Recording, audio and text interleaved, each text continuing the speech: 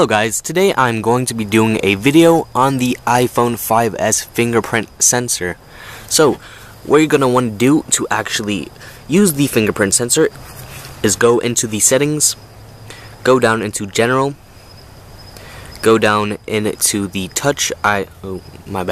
go down into the touch ID, and by here you're going to want to set your you're going to want to put in your passcode.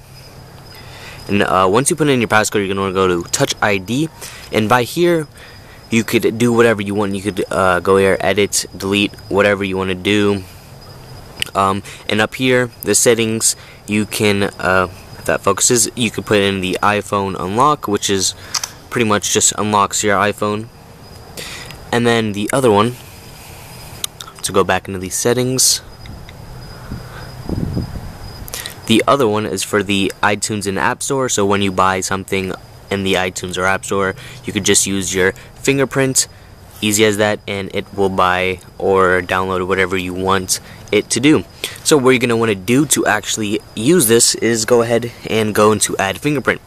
Once you're at Add Fingerprint, it's going to say that you have to place your finger on the home button, and what you're going to have to do is keep on doing that, and when it vibrates, take your finger off the home button, and that's pretty much all you do for the setup. So it's basically easy, and it just takes a while to read your finger. So this might take, I would say, not more than a minute and 30 seconds, or even a minute. Really, it doesn't take that long, but if it's your first time, it might take a little longer.